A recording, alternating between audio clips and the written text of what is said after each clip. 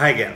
So it's a strange fact, but when you make a drawing by itself, it can be good, bad, or indifferent. But when you make a whole gang of drawings on a page, even if they are indifferent or bad, that group of drawings together, that whole chorus of drawings, looks really cool. So lots of little not very good drawings add up to one kind of pretty cool looking page. And so that's a kind of a fun thing to do, particularly when we're starting out and we're a little bit nervous about how good any one of our drawings is, to kind of take the pressure off them by doing a whole bunch together. And that whole bunch together will support each other and look pretty cool. Another thing about doing a whole bunch of drawings on a page is, you may not have the time, or you may fear you don't have the time to take over this whole page and to do it all. But if you break it down into little incremental bits of work, and you do one drawing, before you're eating breakfast, and then another drawing while you're actually eating your breakfast, and then another drawing, I don't know, 10 minutes later after you've washed up the dishes, and then another little drawing while you're, I don't know, getting ready to actually get on the subway or the bus. If you just carry your workbook with you and do one little drawing per square, you'll find that the whole page fills up fairly easily. And it all looks pretty great together. So even though I know we haven't actually specifically talked about actually how to do a drawing, I think you'll find that just taking on a little tiny square like this at a time will break the ice and will get things moving. So that's what I'm going to do today, and I'm going to draw just little things around my house. You could also draw things from your imagination. In the book I even suggest you could start by just drawing a stick figure, but I'm going to draw little kind of mini still lifes around my house, and I'm going to do them really quickly. I'm going to spend a minute maybe on any given one of them, and we're going to see how the whole page adds up and becomes this sort of epic orchestral piece through the combination of little tiny ones. Let's give it a try. Yeah, I'm going to start with this blue desk lamp, and I'm drawing quickly, as I said, drawing little bits of it. It's really basically made up of some pretty simple shapes, so it shouldn't take too much effort. And I'm really, again, not concerned with doing a perfect drawing. As you can see, I'm fixing lines as I go, and I'm kind of going over the edges of the frame. It's okay, these frames are kind of wonky, but that's sort of by design to make you feel relaxed and not forced into some perfectionism. And I think that looks fairly decent, but of course it's a lamp, so let's just give it some sense of dark and light. And I'm just going to draw in a little background and a beam of light to make it feel a bit more kind of designed within that square. This is my approach. Don't feel compelled to do the same kind of thing yourself. It's up to you. Whatever you feel inspired to do. Let's take this bowl of apples next. I'm going to start by just drawing the outline of the bowl, looking down on it. And now the 3 apples, starting with just the outline. And I'm drawing the outline of all 3 of them kind of as a cluster. And the little stem in the middle.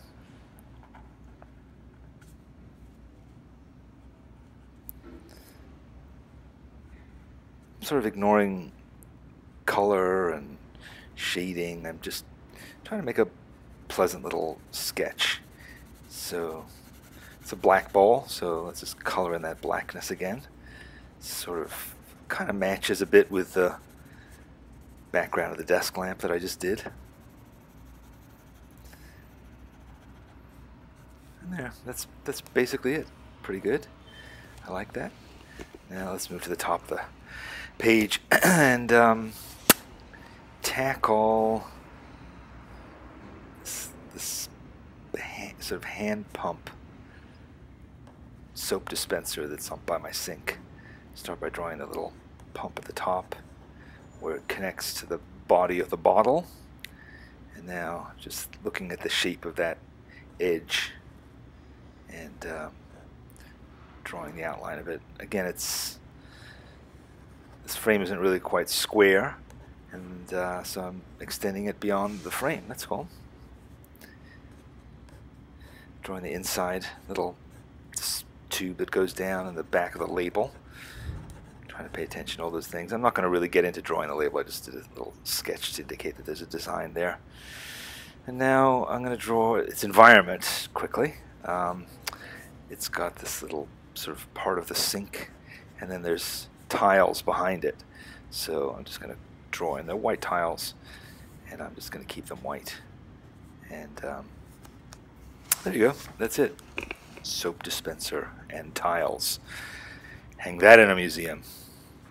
Alright, now let's move on to a fairly simple thing, which is this towel that's hanging on my dishwasher handle. There's the handle, that's the edge of the dishwasher.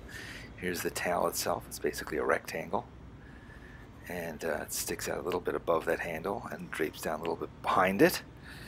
Now let me draw the back part of that railing, the bar. And now let's have some fun and draw the pattern, the little plaid brown on white pattern of the towel. Not all the lines are exactly the same, so I'm making them slightly different thicknesses. And just doing the horizontal here. Put in a little tiny bit of shadow just to make it look dimensional, but you know, I can't help myself. I'm making these drawings a little bit too complex beyond what I told you, but you know, do as I say, not as I do. That's rule one of being a teacher and a parent and a dictator. Anyway, let's draw a pepper. Just going to draw the outside of this pepper. It's got a kind of a funky shape. Funky and lumpy. And now I'm looking down on it, so I'm just going to draw that stem on the top.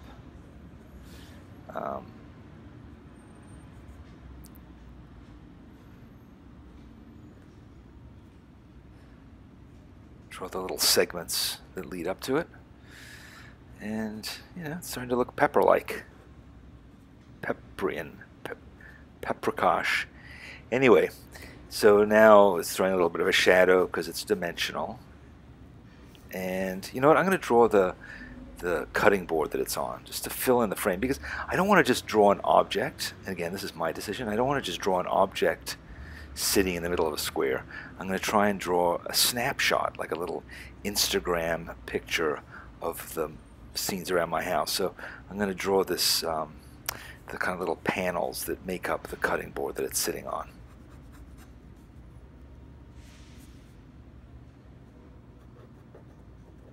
Just a couple of minor corrections. Bits I'm filling in, and there you go. Pepper. Alright, now, what do we have? I think I'm going to draw my shoe. It's a green boat shoe, just the toe of it. Draw the outline, and here's the tongue. There's the bit that my foot goes into back there. And now this kind of rawhide lace that it has, sort of sketching in the knot, the way that the lace goes up. And there's these little knots here at the end. Now I'm adjusting that front. I'm cheating a little tiny bit, but I don't think you really notice it. You see, I'm correcting that length because the shoe is a bit too stumpy. But the fact is that the shoe has all this kind of rows of, you know, leather and stitching at the front. So adding another little line doesn't make a difference. Now I'm just going to add that stitching to clarify what this is. And again, in the interest of creating an environment, I'm going to draw in the floor, the parquet tiles of the floor that are underneath it. And I'm I'm going to indicate that one tile goes one way and the other goes the other way, so that you get that sense of kind of weaving that you get in parquet tile. So, you know, I'm a little filled with regret as I do this, because I'm worried that you're thinking, oh no, he's doing all kinds of sophisticated drawing things. Again, I'm just kind of doing it the way I would fill in my workbook. I really want you to do it the way you would, and if you feel like this is too sophisticated, these drawings are too complicated, then don't worry about it. Just, again, draw your own thing. I mean, look, if you wanted to draw an imaginary animal in each one, you could. If you wanted to draw each one of your fingernails in each square, you can do that. If you want to just, you know, just doodle from your imagination and doodle, that's fine too. So now I'm going to draw my my glasses that are lying on the table, and drawing them from the point of view that I see them, so I can sort of see through the lens a little bit, and I can see the stem behind it. They look a little goggly here, but you can tell what they are. And, you know, that's more or less it. They're sort of sitting on a table, but I'll just leave that the way it is. And finally, I'm going to draw this pendant light that we have in the kitchen, which has one of those, it's kind of a bare bulb, but it's what's called an Edison bulb, which is a fairly cool sort of filament that it has in it that's sort of twisty. But first I'm drawing the thing that holds the bulb, the fixture itself. And now I'm carefully drawing the shape of the outside of that bulb. It's not quite a circle. It's a little rounder than a normal light bulb might look. And here's the filament inside, which is sort of this weird tangle of wires. And there's the cord that goes up to the ceiling. And let's see. Yeah, it's a light bulb. So let's conclude this little design with another light bulb that's casting light. So kind of come full circle from that desk lamp all the way around to this light bulb here. And I've given it a bit of a vignetted effect. So there you go. It's a whole page. And as you see, a bunch of meh drawings individually, but together pretty cool. That was fun. Took me, I think, 9 minutes to do those 2, 4, 6, 8 drawings. So minute and a half per.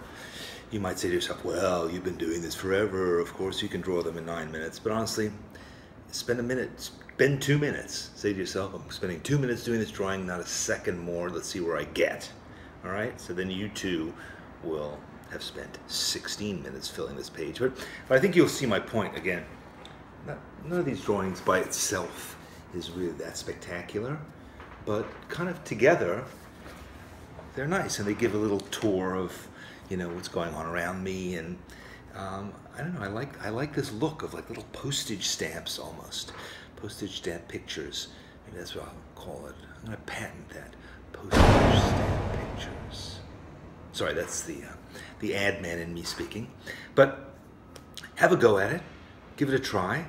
And it'll also be interesting to look back on, honestly, because as we work through this book, you're going to see your skills improving, your confidence growing, and it'll be nice to look back and go, you know what? This is how far I've come. This is where I started. And, you know, maybe I've progressed, or maybe I wasn't actually that bad to start with. We'll see. Give it a try. See you later. Bye.